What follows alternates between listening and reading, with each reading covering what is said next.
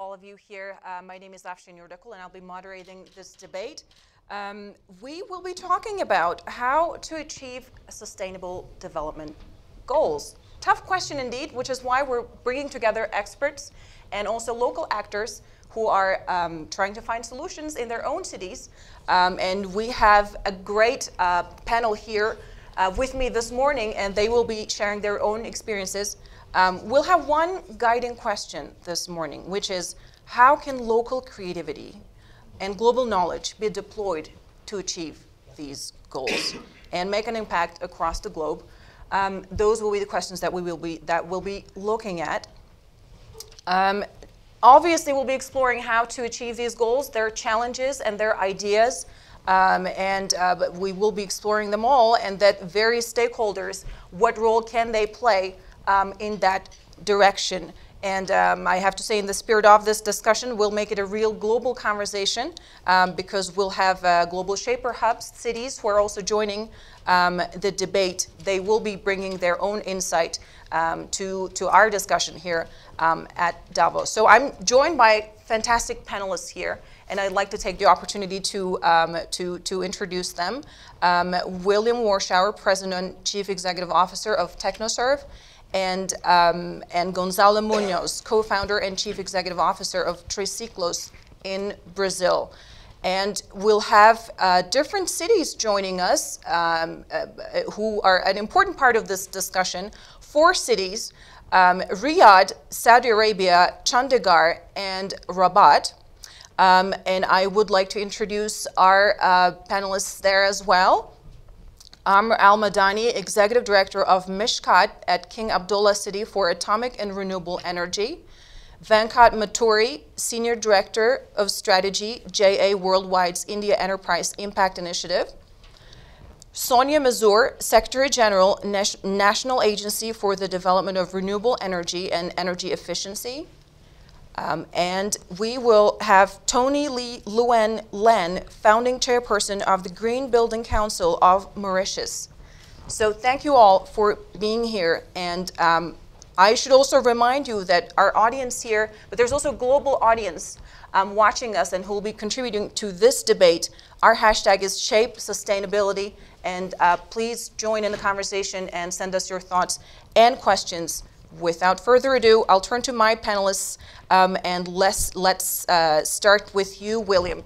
Please tell us, what challenges can we talk about and can we explore in terms of achieving these goals?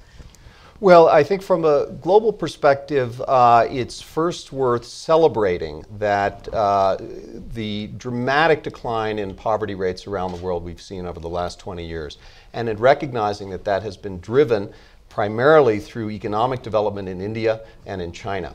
The organization I lead, TechnoServe, has been committed for almost 50 years to finding business solutions to poverty. And what we see again at a global level is that for every dollar of official aid money to foster development, there is, depending on whose numbers you believe, $5 to $7 of foreign investment. And so the trick now is to think, how do you leverage this massive and growing business investment to be inclusive and to drive sustainable growth? And the good news is that some of the leading multinational companies are thinking about this problem quite differently than they did even a decade ago. And we see more and more areas where the business interest and the social interest line up. So while previously a company that was sourcing from emerging markets would think, well, maybe I can get it 10% cheaper, it's zero sum, I win. Now they understand if the family who's growing what they're buying can't come out of poverty, it may not be there for them to buy it next year. They may not meet the quality standards. So there is a business interest that the small farmer who we work with all over the world can win. And I give you one quick example. We worked with the Coca-Cola company in East Africa. They're the world's largest juice company. They committed to sourcing all of their fruit to make the juice in Africa from Africa. In Kenya, there were mangoes rotting on the trees, going to waste, being used by no one. And through some simple work with the farmers and helping them organize into businesses, they're now supplying that large supply chain. I come to Davos directly from South Sudan, where we're working in the southern part of that country with food secure farmers who are growing a beautiful coffee. And Nespresso is, for the first time in the history of South Sudan, exporting that coffee and selling it in Europe. The families that are growing it are more than tripling their incomes. It's an enormously encouraging thing. So the possibilities in this moment now around the globe are great. I think technology helps foster that, and the ability for a remote farmer at the end of a very long and dusty road to be connected to these global companies and global supply chains is unparalleled. I think we all look in the eye a massive global challenge, which I will close with, which is climate change. And these small farmers around the world are both, they're on the front lines of this. They're most affected. They have the fewest tools in their toolbox to deal with the problem. And so it's a major challenge for all of us who work with them around the world.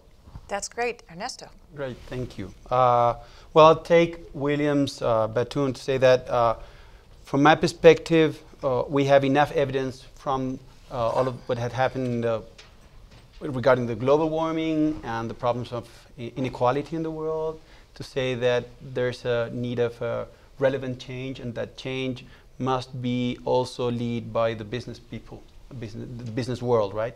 And there is a huge momentum and a huge group of people in the world that is creating companies for profit that are not only willing to create profit, but also they want to create change. So there's not need anymore to say whether I'm going to create monetary benefit or solve the problems of the world. You can do both. You must do both. I mean, there's a moment for businesses to start rethinking, why do we exist? Is it only for creating shareholder value? Is it that I'm going to keep on creating and maximizing shareholder value and try to use marketing as a way to be seen in a better way regarding all of these problems? Or is really a moment for start rethinking, why do we create companies? And therefore, how do I do things at the same time? So there's a huge movement of more than 1,500 companies around the world that are certified as B Corps. So, and also there are 3,000 benefit corporations in the US. There are many countries that are also working on the law to redefine success in business, to determine that there is a legal way to create financial benefits, but at the same time do it in a way that will create what we call a durable and shared prosperity. So that's the message that I'm bringing here. I think that even most of those companies were created and are run by probably young people with the spirit of change. Most of those people in the past were probably more related to NGOs, and in this moment they're saying, I want to do business with this idea and with this passion. But at the same time, very, very big companies are also joining this movement because they understand that that's the way to move. Even that will take a long time to get certified and change the bylaws.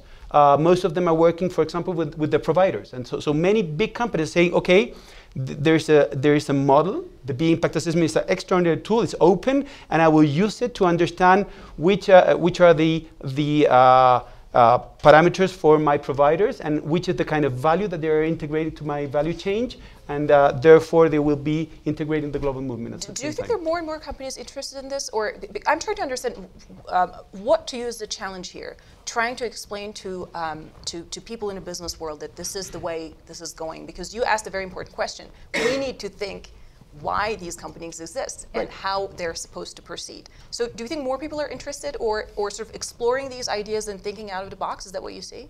I would say there are many reasons why any company in the world should move towards this type of business. My ideal is about the B Corp movement because I belong to that and I really believe in that, but I understand that in many other places of the world you can develop different types of legally based triple bottom line businesses, okay, where profit is a consequence, not just the only motivation.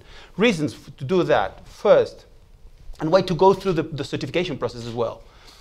First is a real commitment, so you have to change the bylaws to do so. While doing that, you have to be very transparent And actually, all of the business in the world are being checked by any single stakeholder. And people, the consumers, the customers, they don't really believe in everything that businessmen are telling them, right? And I'm saying that I was a former CEO of traditional companies for 10 years, and I'm in this side of the business, but I really believe in business. And I understand that marketing is an extraordinary tool, but many times it's pointing in the wrong direction. And not only our customers are looking at that, our employees are needing our companies to be totally related to their personal values. And people will choose not only voting by the dollar, by voting in the way they use their talent. That will be the most powerful vote that people is using in this moment. That's really important. Very quickly, and then we'll go to our Yeah, I just want to add that even for a traditional corporation, it needs to be a successful business. For that $7 to go in an investment, they need to be earning. But we're seeing this led increasingly from the C-suite inside major multinationals. Their customers, their investors, and certainly their employees, especially their millennials, are demanding clean supply chains. The customers want to know where does this product come from, who's benefited along the way. So there's a business imperative for these sorts of activities now. That's great. And now let's go to, where should we go to? We have so many interesting cities joining the conversation. Would like to ask our local actors now, I should say. They're hubs, but they are doing great work at the local level. So would like to hear from you, and this is a question to all of the hubs that are joining today. Two main challenges to achieving these goals in your own community. So please do share your insights with us, and I will have to be the bad person here and remind you that unfortunately we'll have to keep every speaker to 2 minutes because we want to hear the most from you, and let's use time efficiently. 2 minutes each hub. Let's go Riyadh, Chandigarh, Rabat, and Port Louis, please.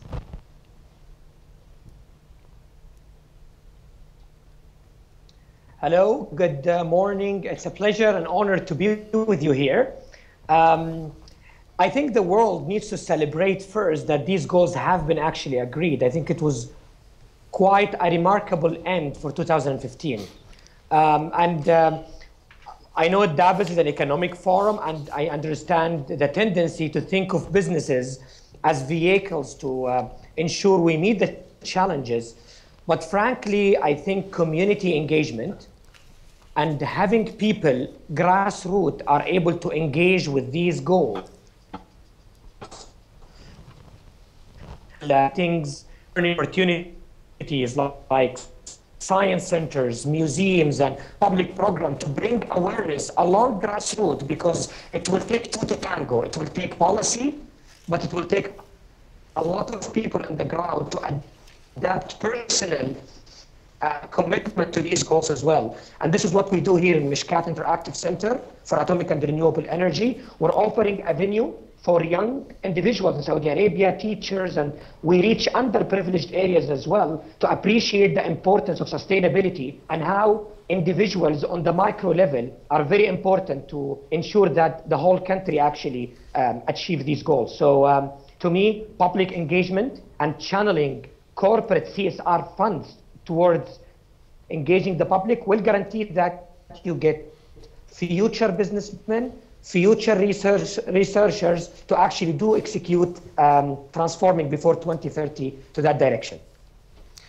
That is Amr Al-Madani in Riyadh, Executive Director of Mishkat at King Abdullah City for Atomic and Renewable Energy. Thank you. Let's go to Venkat Maturi in Chandigarh, India, Senior Director of Strategy for JA Worldwide's India Enterprise Impact Initiative. Just wanted to remind the bios because it's important to know what work you're doing at the local level and what insights you're sharing. Please go ahead, Venkat. Good morning. I would put the entire concern about sustainability on two key aspects. One is credibility and other is commitment.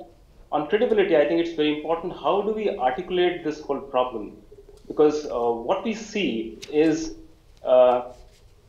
there seems to be a lack of comprehension as seen by the citizens who are the beneficiaries of any development effort that we might take. There seems to be a certain lack in the articulation that leaders make in terms of the goals or the attainments, the targets for those citizens. Let me just explain. At the crux of sustainable development goals, what is it that we really wish to achieve? We wish to achieve certain parity in quality of life. But then, are we really willing to take the bait? If you look at the world economy today, it's a $75 trillion economy. And if I have to keep India in perspective, of the $75 trillion economy, which is the global economy, India is just $2 trillion. Now, a $2 trillion economy is funding 16% of the world's population. Now, if I need to achieve parity in quality of life, which is perhaps the highest abstraction of all the 17 SDGs, then effectively I need to multiply the GDP of India by 6 times. Now, what it means is the world willing to let go wealth creation in favor of India? Because it's just not about attaining SDGs, because behind that economic shift, there also comes a shift in political control, turf control. So the whole point is, while it is good to have SDGs, what citizens might be asking and are also asking is the world ready to let go some of that control and allow wealth to move to those places where population is? I think this is a good summary of the way the thoughts have been drifting around in this side of the world. Thank you, Venkat. And Sonia Mazur, UN Economic Commission for Europe Vice Chairman. Let's hear from you, Sonia. Thank you, Afsin. I think the two challenges, major challenges on a global level in Africa, developing countries particularly, is access to energy. We cannot go towards sustainable development if we don't have access to energy. And if you see the African continent, you have 800 million people that have exactly the same energy capacity as a country as Spain. So this is fundamental for sustainable development. Secondly, access to financing is something that is major. And you know, on the local level, there is not the capacity building to bring back projects that are bankable for the IFIs. So access to financing for in typical government deficit today and the global economy is important to drain private sector finances, and that's why PPPs, public partnerships, are going to play a major role in bringing fresh investment to the world. And public-private partnerships are something that are very complex. So we have to do this in a very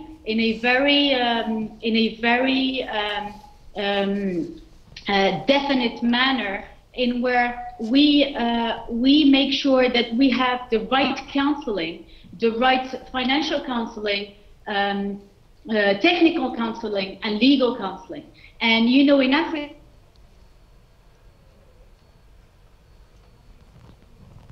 Okay, we will be back with Sonia if we can figure out what went wrong with our Skype connection. But let's go to Tony Lee Luen Len in Port Louis, founding chairperson of the Green Building Council of Mauritius. Hi, thanks for having me here. I think for me the challenge is regarding organization, because I think throughout decades we know what we want, we know what to do, but actually is how do we actually do it is the issue. So I mean, the SDGs now for me is broader than the MDGs, so we can all relate and things can resonate to us. So it's actually how can we actually work together. The former speaker was talking about PPPs, which is public-private partnerships, and then one of the panelists spoke about shared values and businesses, pushing the agenda of providing social goods, which is actually also good for business. But for me, I think the challenge is how actually all the different sectors of a system actually work together efficiently to deliver these goals. For me, the focus is about partnerships, about collaboration, is about how can we organize ourselves, all the different sectors, public, private, and don't forget civil society. One of the person talk about community engagement is how we can actually have all the players organize themselves, work together to deliver these goals is the key, because we know what to do, we've got money, but actually is how do we actually do this is the issue. Thank you so much, Tony Lee, Luan Len. Well, at this point, I wanted to take the opportunity to sort of wrap up what we've been talking about, because now it seems like it's time to talk about solutions. But I don't even need to say anything, because Tony, that was great. We all know what to do, but the question is, how do we really achieve that? So that's why I'd like to turn to our panelists here, and let's go in reverse order. Gonzalo, Muñoz, how is it possible to mobilize local communities to explore solutions? Well, I'll be back. I'll go back to the point that I was talking about.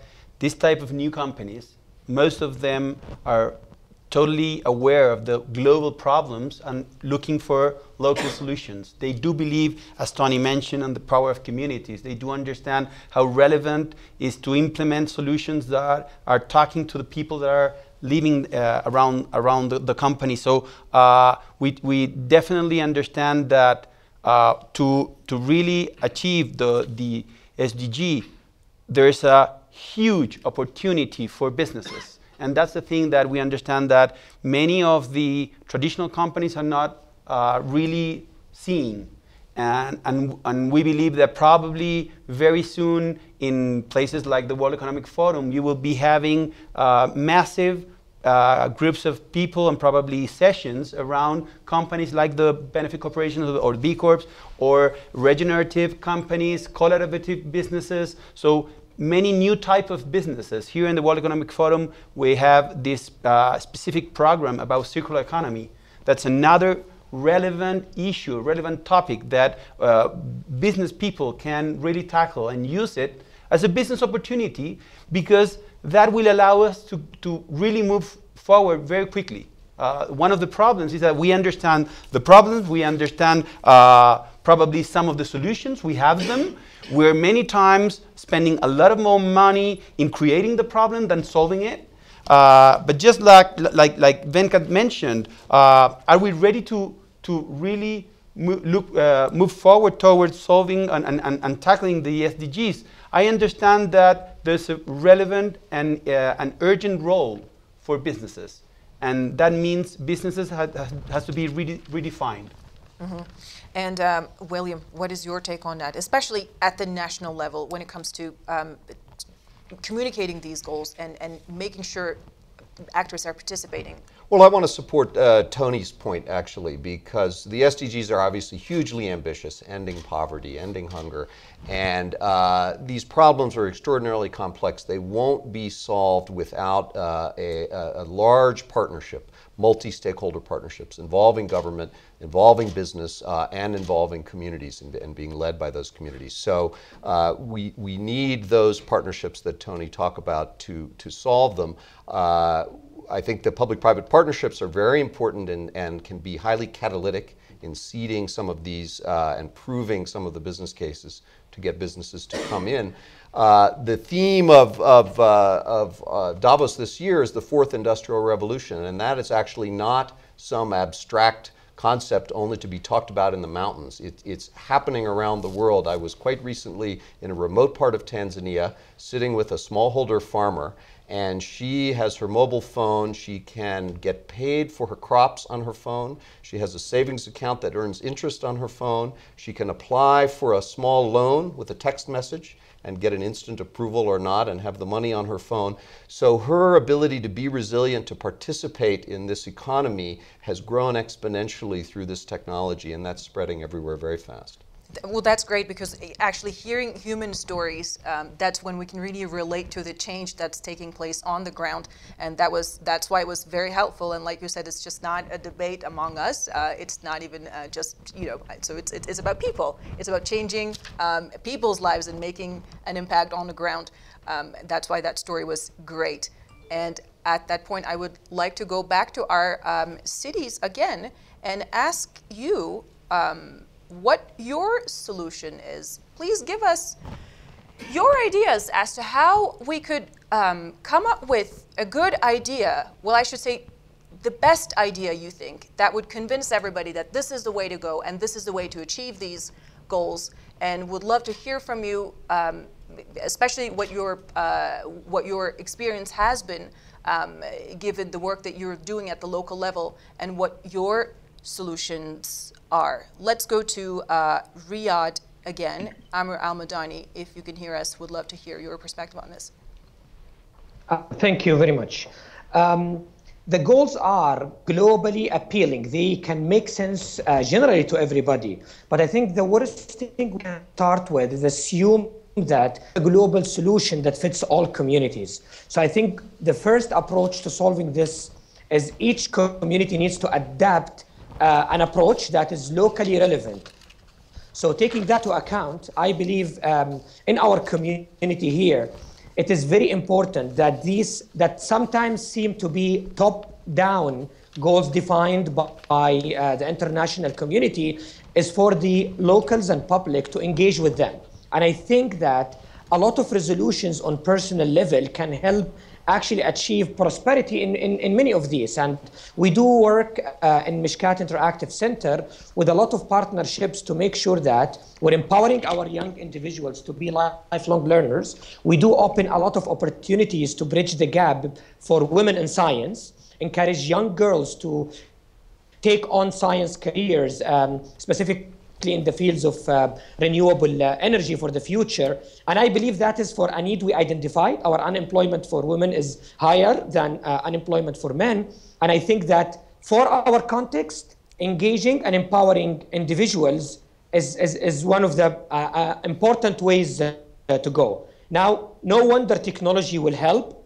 No wonder business partnerships will help. But unless you empower the individual, who will end up probably a decision maker in some of these fronts, and I think public engagement increases the absorptive capacity of a nation to intellectually and powerfully engage with the SDGs. Thank you, Amr in Riyadh. Let's go to Venkat Maturi in Chandigarh, India. Thank you. I believe the first thing that we all need to do is fundamentally believe that it is possible to achieve this parity in living standards. The solutions, I believe, could be broadly seen in two broad perspectives. One is solutions that create a common infrastructure, and those solutions which create a specific infrastructure. When I say common infrastructure, it could be public health, it could be sanitation, it could be whatever that you might have. And this is probably one space where the controversies or the pushes and pulls may be slightly lesser. And it might also be possible to have some sort of inter-country contributions, and those countries which have moved ahead in technologies, they could contribute to those technologies which are lagging, so on and so forth. But I think the larger problem where the solutions may not be readily available would be the specific infrastructure. And let me explain to you what exactly would we mean by specific infrastructure.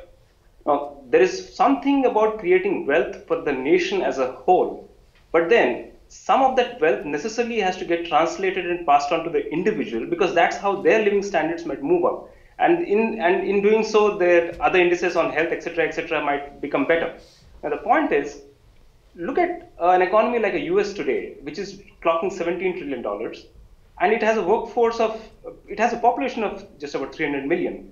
Now, how does the situation become complicated? Let's say if I have to look at India, I'm $2 trillion, and I have a workforce of 400 million.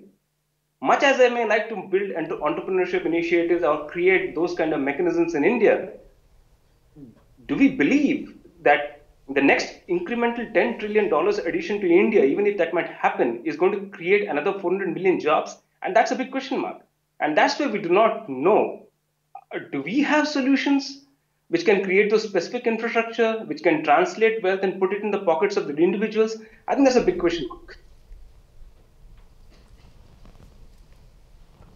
Thank you, Venkat. And let's go to Sonia Mazur. And Sonia, you have one more minute because we lost you in the previous round. Which can create those specific infrastructure, which can translate wealth and put it in. I think that's a big question. Thank you, Venkat. And let's go to Sonia Mazur. Okay, there's a bit of lag, but that's okay. This is live anyway, so this happens. Thank Sonia. you so much. We have a lot of technical problems here, so I'm happy I have 1 minute more. We can hear 1 you minute fine. more. Go ahead. So I think, Afsin, the baseline is important. All the countries have not the same baseline coming, addressing the sustainable development goals. And when we see, for example, for Millennium Development Goals, Morocco has done a tremendous work in reforms, economical reforms, in terms of political reforms, in terms of governance. And we have achieved the Millennium Development Goals by the end of 2015, most of them. And we have eradicated poverty, go into sustainable development for our environmental issues. So it's the baseline that is important, because all the countries have no access to the financing and tax payment as everyone. For example, if you see Burundi, a tax payment in Burundi is $35 per year. And it won't go towards Millennium Development Goals or Sustainable Development Goals now, as a country like Morocco that has done a lot and major things in the last 15 years. So the baseline is important. Something else is we have to make sure that women are empowered. Here in Morocco, we have done some major achievement in having women in parliament, having women in the local communities, and working and access to primary education for girls. So for us, sustainable development goals is something we can achieve in the next 15 years. And we have done here in Morocco something that is called Jihatinu. That's a territorial approach where we accompany local communities in their sustainable energy development. So in public awareness, capacity building, matching offer and demand in terms of investment. And that has brought tremendous results in terms of encouraging local communities to take their future in their own hands and go towards sustainable energy development. And we have done this with 3 local communities and with the help of international cooperation. And we want to make sure that this is duplicated around the country. And we have also created the MENA Energy Award. This is going to label the communities on the local level in Morocco, but also in the MENA region. And with this help, we're going to be able to compare a local municipality in Morocco with one of the 1,500 communities in Europe. So we will be able to bring fresh money and the private sector and FDIs going to be coming and investing in building, in infrastructure, in agriculture, in street lighting, and so on. And this is major for us. Sonia, actually, I'd like to take the opportunity to ask you a question that I'm quite curious about. So in order to achieve these goals... Sorry, I lost you. Can you hear me now? So the yes. the question is this. Achieving these goals, yes, it is what we are striving for globally. However, I'm curious as what your perspective is, because do cultural differences make it more difficult to attain these goals in different parts of the world? Because you're talking about projects that are they're women in education. I was wondering if you think whether cultural differences could be turned into an advantage, and in what way. So I was curious what your take on that is. Since you're joining us from Rabat, I'm sure you have an interesting perspective on this as well. Thank you, Afsin. I think a cultural aspect is something that is relevant for bringing sustainable development in countries, of course. And I think Morocco is playing a role model in the region in terms of enforcing democracy and enforcing a anti-corruption governance in the political framework, in the economical framework, and social. And today you see women empowered and girls empowered that can have the ability to be in parliament, to foster their own future, talk about their problems, and bring forward civil society work to make sure that we develop our own environment, and we have a major role in bringing sustainable energy development, because, as you know, women are the first one to be touched by climate change, and to be touched by poverty, and to be touched also by energy access. So our women are the ones that go and make sure that their family have access to water, have access to energy, and have access to food. And I think Morocco has played this major role in achieving the Millennium Development Goals before most of them have been achieved before 2015. So I'm sure, and I'm committed that will go forward in going towards sustainable development goals, and see in fighting climate change, Morocco in mitigation action. We're building the biggest solar plant in the world, 500 megawatts in Ouarzazate, and this is going to bring a lot of social impact in the community in the southern region, southern province in Morocco. And moreover, in the COP21, Our Majesty the King has brought forward the concept of we're not going to have electrical capacity by 42% by 2020, but we're going to go beyond that and go towards 52% by 2030. Yeah. And this is a major commitment, for a country that doesn't pollute a lot and doesn't consume a lot of electricity. Has a fruit in. Thank you, Sonia. Thank you so much. That was really helpful. I'd like to move to Port Louis. Tony, Lee, your take, and then I'll come back to our panelists because we also have questions. Our hashtag again, shaping sustainability. We'll also look at those questions. But Port Louis first.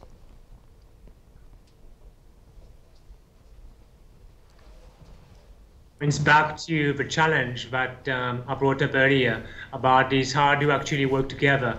So the idea will be, obviously there's been a campaign that's been launched by the Port. We have is Adopt a goal, which is basically, lots of things happening around the world. People make pledges, make commitments, etc. So and then use ICT to connect these different groups together. But I think for Mauritius, what's important is for us to have a legislative framework, how we actually can work together, a legislative or even practical framework, how we work together, because we understand that each sector got its own agenda, the private sector will have to make money, etc. Is how do we create a common vision around the Sustainable Development Goals and how we can get whatever we need out of it, if I'm a private sector, which means money, or if I'm, political and public sector, it's other things. So we must understand that we're all in there for different things, but at the end of the day, that we have a clear common vision. So, and for me, the crack of it is how do we actually organize ourselves, work together, and find some framework, practical framework, legislative framework to be able to deliver. Thank you, Tony. So a question from OECD on development with our hashtag Shaping Sustainability. They ask, how can we engage the public, specifically young individuals, in SDGs implementation? Willem, let's start with you first, and then with Gonzalo. Well, you're taking questions here from social media. I think you're perhaps answering your own question. I think the young in particular, I'm the father of a 14-year-old, and she's constantly engaged online. So I think that provides a great channel and an ability to really bring to life these issues, to humanize these issues, to connect people directly north-south and in a very vivid way that goes well beyond the sort of boring statistics that one talks so much about here in Davos. That's great. And Gonzalo, your take, Cool. your answer to OECD on development. Yeah, definitely. I think that, and taking at the same time part of the rest of the panelists mentioned, I think that we, from the private sector, have to be very close to community, and that means also being able to work close to the needs, the real needs of the consumers. Stop identifying our role from the business sector as trying to invent new products and invent new needs. And instead of that, we have to move forward towards solving problems from the business sector. So giving the people what they need in a transparent way, using social media and using marketing in a way that it can be very transparent and very relevant, the impact that we are creating. So I think that the way to move forward is totally related to transparency. Thank you. Another question that I see here on Twitter, Kumar Manish asked us, we've moved from MDGs, Millennium Development Goals, to 17 Sustainable Development Goals, but issues have remained the same as government, private, and people different, I guess. How to bridge it? How to bridge it is the question. Venkat, let's ask you how to bridge it. We had this panel when we had this panel discussion in Chandigarh, 50% of our audience was actually school students. And I couldn't have appreciated this disconnect more. The youngsters probably do not share the same articulation or the urgency as the leadership around the world have defined the manner in which they have defined SDGs. Now, we definitely need to get some traction over here.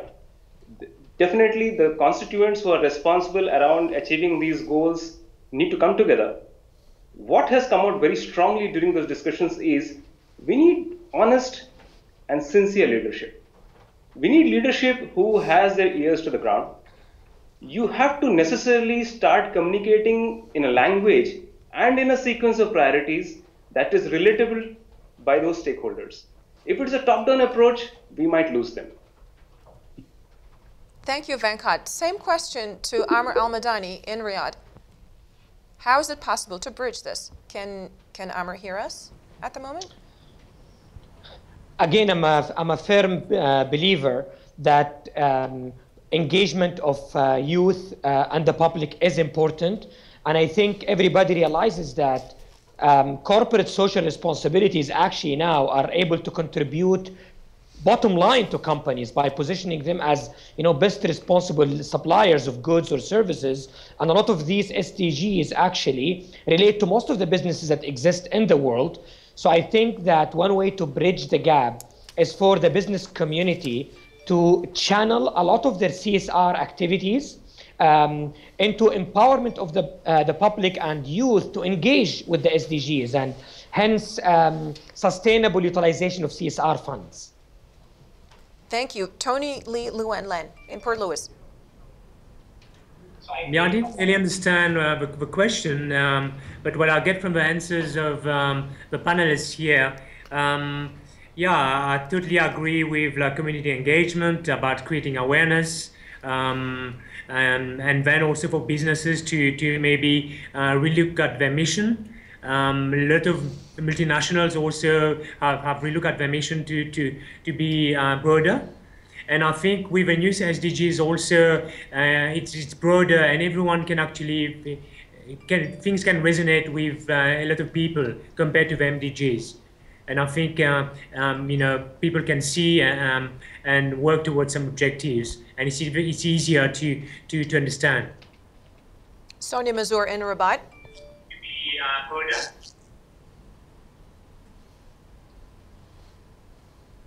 Sonia, can you hear us? Let me check with our tech team here. Okay, one more time. Sonia, can you hear us? All right, never mind. Technology age, sometimes it makes your life difficult, but I think she's responding. Was not to have all stakeholders around the table. And I think what we have to achieve for Sustainable Development Goals is to make sure that all stakeholders, civil society, women, private sector, institutional, on the global and local level, are committed and are aware, first of all, are aware of what's happening, what's expected from them, where it's going to happen, why it's going to happen, and the baseline, where they go from and where they want to go. Because today we have citizens that are aware of their own future. They want to know what's going on. They don't want global policies to be applied to all of them. They want everything to be localized on a subnational level and by the local municipalities. And that's very important for them to be part of the change. Sonia, thank you. So this gives us a great idea about what kind of challenges lie ahead, but what we could possibly all do at the individual level, which brings us to the last part of this debate.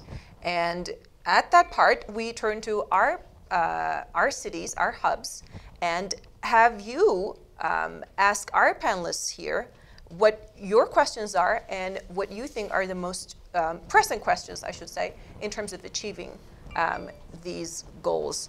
I guess we could go in this order: Riyadh and Chandigarh and Rabat and Port Louis. Well, Davos, being a platform for global business communities, the question is, what would Davos be doing in order to bring enthusiasm amongst businesses to focus a lot of their CSR activities in youth and public engagement with the SDGs? And I think it would be great to see some Davos studies about best practices for corporate CSR funds and how they can support SDGs, so all countries can learn from that. Thank you, Amr. Let's go to Chandigarh. Venkat, your question. Certainly. To some extent, institutions such as TechnoServe or TriCiclos definitely show us a way, and we can get traction and clear off some amount of the gaps through entrepreneurship routes or such things. But I believe the greater question or the query or rather the open statement over here is, eventually, is the world leadership willing to let go? We know the world has a particular momentum. We also believe by far the best economic growth model that the world has is the market model. But to a certain extent, the market model has its own limitations. We also believe SDGs have the right intent for the global population. But the whole point is, are we willing, is the world leadership willing to let go some of those ways which the market model restricts to ensure that the wealth generation is more inclusive? What can be done by Davos to make sure this shift in thought process happens in global leadership? That's the question. Thank you, Venkat. Let's actually go to Port Louis as well, and then have all these three questions, because unfortunately, Sonia is not with us because of a tech problem. Sonia is back. All right. Well, okay then. Yeah, I'm back. But all right, Sonia, that's great. Okay, then I will have you and Tony wait a little bit, because I'd like to turn to our panelists to get their answers, and then we'll come to you and have your questions, and then we'll proceed. Please go ahead, Gonzalo first, and then we'll. Well, what we can see from Davos' perspective is that, at least what I can see is that we're living a moment of shift. There have been relevant questions being done only in the last few years regarding not only sustainability from a CSR point of view, but relevantly from a business point of view, and that's totally related to this, the SDGs. I think that what we'll see in the future is that we will be having much more businesses that are using the SDGs as the opportunity to run businesses. So as we've been seeing from the B Corp movement, we have thousands of companies, and each of them are relevantly achieving or helping achieve some of those goals. And I think that now, going to Venkat's question, I think there's no way not to do so. There's no way for businesses not to do some kind of sacrifice to really achieve the SDGs. And that's a hard point. I mean, that's like the elephant in the room. Nobody wants to do those sacrifices. But it's obvious that also all the business people and probably all of us as consumers must be doing some sacrifices, not only to achieve those goals now, but also considering that we're 7.3 billion people in this world, and we know that there's a maximum capacity for the world. We're facing a moment of relevant change, and that change is totally related on how we live in this world, how do we make businesses, and how do we create all those partnerships that Tony was talking about, and how do we understand the local implementation regarding the baselines that Sonia mentioned. So I think we have enough data, enough information. My question will be, are we willing to do those sacrifices now? And which type of attitude we need to do so? And that means empathy. We're having lack of empathy from the business sector, probably from the public sector as well. And at the same time, I really believe we are not using our supposed intelligence in the right way. So we will need to be developing a new way of intelligence, business intelligence, and that will be within also enough courage to tackle all those goals. Thank you, Gonzalo. Your turn, Willie. Just two quick comments to these very good questions. I think Venkat has spoken more than once about the problem of income inequality, and I just want to say that that's very much on the agenda here in Davos. There's a lot of talk about it, and I think an understanding from business and civil society how unhealthy this is, both within and across countries. So it's firmly on the agenda. The other thing I would add is that civil society is extraordinarily well represented here. Credit the World Economic Forum of bringing people together. So I've been in multiple sessions where the CEO of a major multinational is sitting next to a minister or a head of state who's sitting next to a leader of a human rights NGO or an NGO dedicated to getting child labor into history. And so there's an ability to exchange and share ideas and think about practical solutions, which has been very impressive here. May I add something Absolutely. to what Go William ahead, said? Yes, that's right. The role of, for example, the Schwab Foundation in the Davos meetings is amazing. The people from like the social entrepreneurs, I'm a social entrepreneur, new social entrepreneur, 2015, but also young global leaders are really having a relevant role in the Davos meeting. And also I can see, and I work with the circular economy program, and that's taking a very relevant role in the discussions. So I can see this as a very relevant topic. Let's go to Port Louis and then to Rabat. Your questions to our panelists. 30 seconds each, please.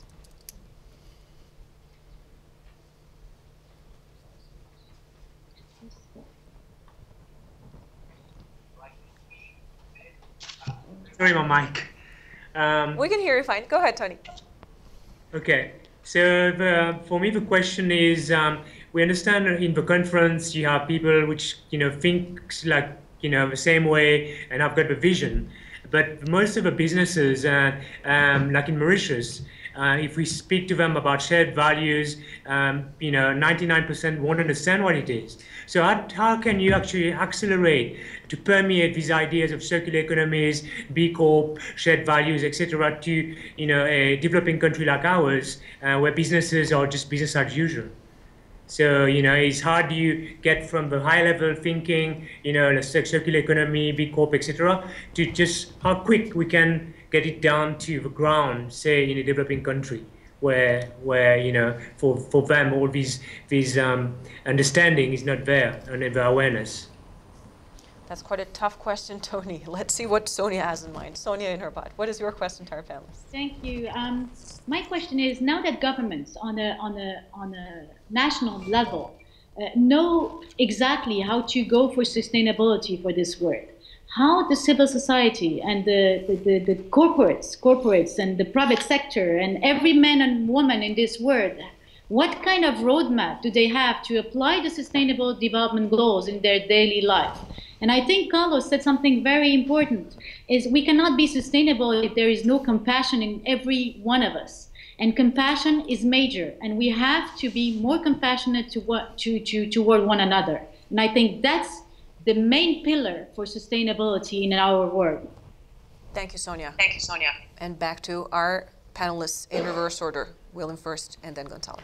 Well, Tony asks a very challenging and important question, and Indeed. I want to validate the premise that I think the idea of shared value, the idea that companies find where the business interests and the social interests align, is much more widespread among larger multinationals than it is in many local companies. I'm optimistic, though, that these practices will be adopted.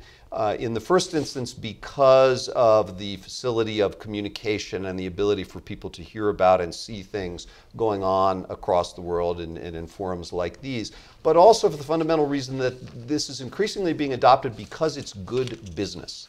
It's not a separate charitable idea, but it is actually central to the core business. And so in that sense, I'm quite optimistic that as these companies see this and understand it, they also adopt it more. Well, Tony, I appreciate a lot the point of view. I would say that this is accelerating. My question would be, are we going to get to the point in the right time, or is it too slow? But it is accelerating. I was 10 years ago a CEO of a traditional company right in Chile. No knowledge about all of this, and I can see in the last 7 years how this has been growing. And from our perspective, that acceleration happens mainly with 3 ways. One is leadership, and we can see companies like Unilever or Danone or Campbell's or many big companies saying, okay, that's the way to move forward. We know that business as usual is not a solution. We need to find a new path. And they are really leading this movement, and they will hopefully help us to make that mainstream. The other point, Sonia mentioned it, is finance. And we must see in the next years financial sector really internalizating the externalities of their investments. And therefore, the impact financing sector, as it is growing, it should grow faster than the way it's going. And the other way to accelerate it is legal stuff.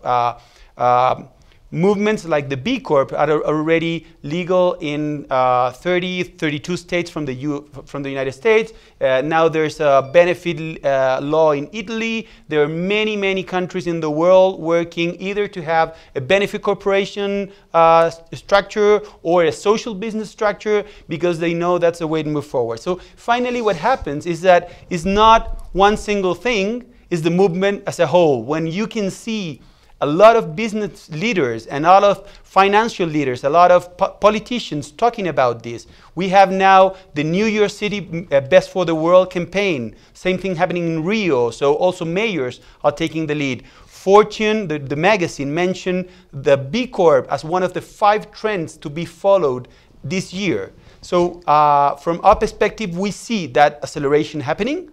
Our question will be, is it enough? Or shall we accelerate it much more? Is it enough? Shall we accelerate it much more?